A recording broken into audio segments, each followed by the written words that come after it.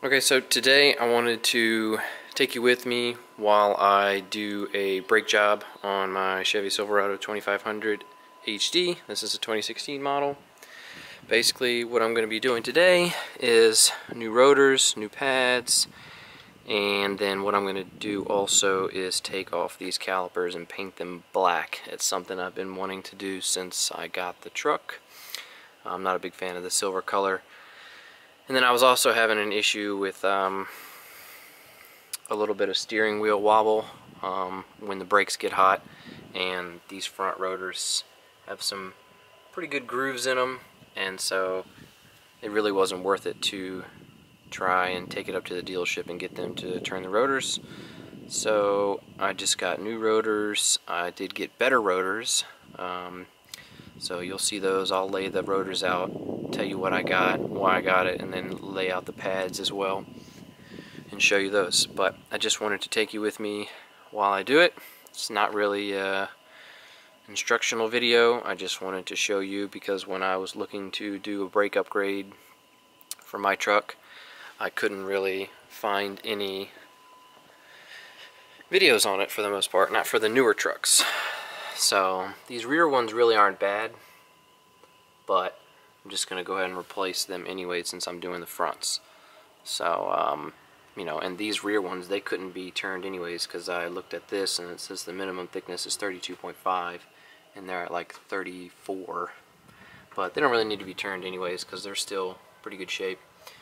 But let's get started, and this is actually going to take me more than a day because I've got to paint these calipers, which is going to take a while. Got to take them off, clean them up real good, and then I'm going to paint them. So let's get started.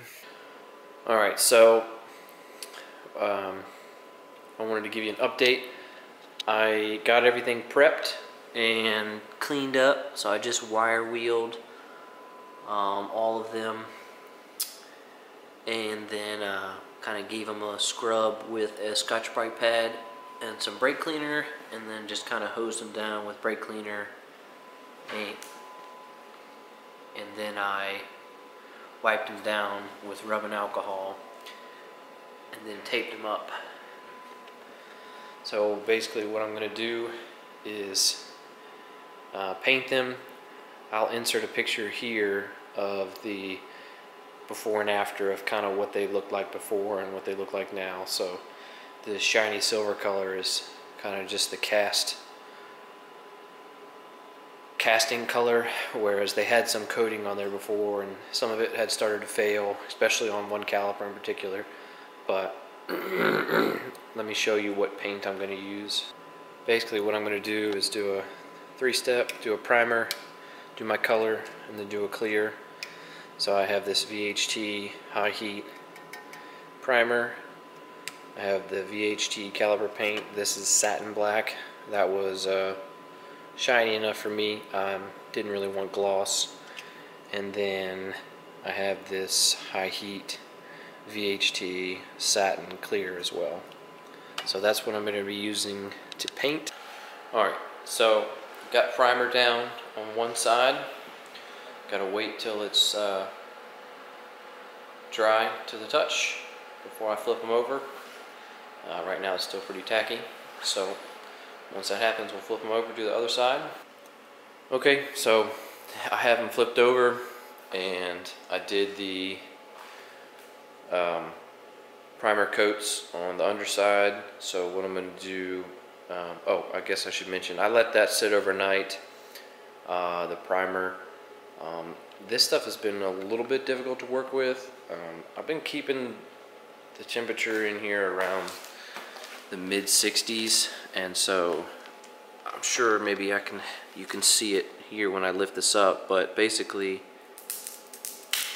it's been sticking. So I mean, it says, you know, you can handle it within 10 minutes and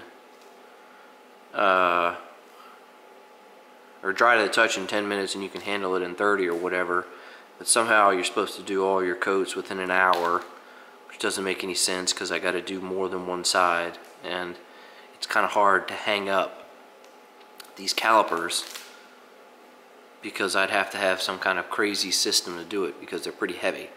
But regardless, when it sticks, it just pops off some of this paint, like it's not sticking. I don't know if that's gonna hold true for the bottom here. I mean,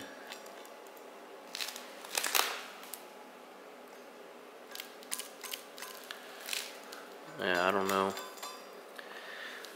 We'll see. What I'll do is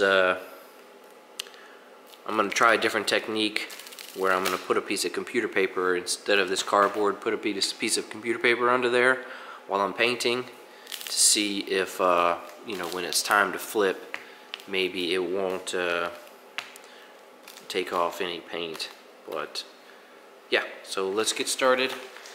Gotta flip all these over and we're gonna get out the black paint.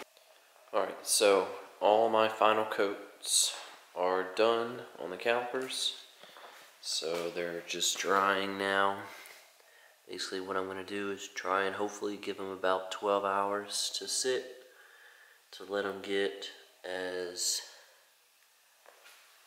cured as possible before I install them on the truck.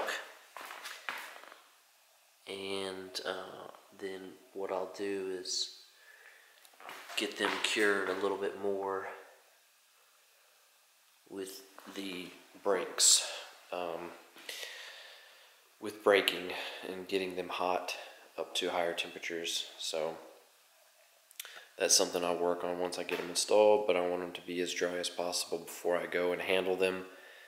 The size of these calipers are quite large. They're probably about, I'd say 10 to 12 inches wide, so they're much bigger than like a car caliper since they're for a heavy duty truck, so they're quite heavy to mess with. But tomorrow I'm going to be putting these on my truck with the new rotors and pads, and I'll show you which pads and rotors I chose. Alright, so I wanted to show you the rotors that I chose. These are made by EBC. These are the USR series rotors, so they're just slotted, and then they have this black coating on them. So I got a set for the front and the rear, so they both match, and this is basically a protective coating so it doesn't rust, and then it'll wear off where the pads rub. So I have a set for the front and for the rear, and this truck has the brakes are pretty much close to the same thing in the front and the back. The piston size for the calipers are different, and then the rotors back here in the back are just ever so slightly bigger. So these are like 14.2 inches and the front's like 14 inches. So let's look at the pads that I chose. Okay, so for the pads, I chose Hawk brake pads, and I got their Superduty truck brake pads. These are supposed to be the best pads for trucks. So yeah, I would have gone with the EBC ones, but the different pads they sell are painted. You know, like they got the green ones and red ones and yellow ones and orange ones, and I didn't want that look. Seems kind of tacky to me. I can understand them giving them funky names, but I just want black brake pads. So I went ahead and just chose the Hawk ones. Alright, so I got the brackets and the calipers on with the pads. All I have to do now is snug down the bolts on the back. I have 2 caliper bracket bolts and then 2 recess bolts in here. I guess they're technically slide bolts, but yeah, there's 2 of these up here and 2 of those down there, so I got to tighten all those up, and then I have to hook up the brake line, and then I'm going to go through the process of bleeding the brakes. But yeah, so that's the front, black brakes all around, and the rear, that's the rear. So I'm gonna keep moving along and I'll keep you updated. Okay, so I've put a couple hundred miles on the truck, you know, with and without a trailer. So I wanted to kind of give an update about the rotors and the brakes, the brake pads, you know, kind of what I think. So as you can see, they're wearing in, and you can see the slots there, and you can see where the black is still fresh and where the pad has worn it off. And then over here to the caliper, still looks pretty good, all black. So that's the rear. Up here at the front, again, we have the black caliper, rotor, you can see it's starting to wear in, and the black coating. So basically kind of what I wanted to talk about was the difference between stock and the upgraded, and also kind of what I think. So basically the Hawk brake pads are like a higher end brake pad as far as kind of more of a sport pad. So when it's like really cold outside, like when I first get in the truck and it's about 40 degrees outside, you know, you don't have as much kind of a bite feel. The truck still stops, but it just doesn't bite quite like you know, some other pads would that are kind of meant to have an initial bite even when it's cold. These ones are different because they perform better when they're warm. So as soon as you get them warmed up, which doesn't take that long, all you have to do is drive down the road a little bit, and then once they're warmed up, and then when they get really hot, they get, you know, better. And when I say really hot, I don't think that, you know, the pads, they're probably not designed to get that hot. They're probably kind of a pad that is more resistant to building heat, which is kind of what I want, because the truck by itself is not a big deal. The truck weighs about 6,500 pounds, which is heavy, but these are some big brakes. And with the brakes being the same size in the front and rear, the only difference being that the piston size is a little bit smaller in the rears than in the fronts. So with that being said, when I'm pulling the trailer is when I kind of want it to be better, you know, because the brakes are going to get hotter quicker and they're going to stay hotter longer while you're constantly stopping a trailer that's anywhere up to, for this truck, anywhere up to 13,000 pounds. So that, plus hopefully the higher quality rotors won't warp over time like the factory ones did. So this truck's only got 69,000 miles on it, and I needed to replace the rotors. So that's basically my thoughts. I'm happy with the rotors, happy with the pads. The pads are a little bit different, but again, the truck still stops even when they're cold. But it does stop really well. I mean, this thing will throw you into the dash if you hit the brakes real hard. So those are my thoughts. I think the only thing I kind of wish I could have done would have been stainless steel lines. I saw maybe like one brand that might have made stainless steel lines, but maybe that's something I can quickly upgrade in the future. It's just a quick swap.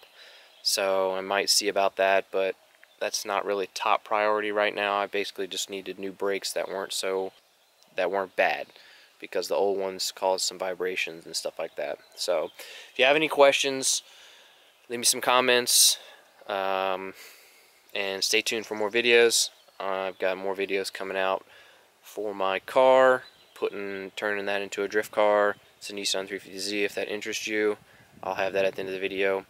But other than that, thanks for watching, and I'll see you on the next one.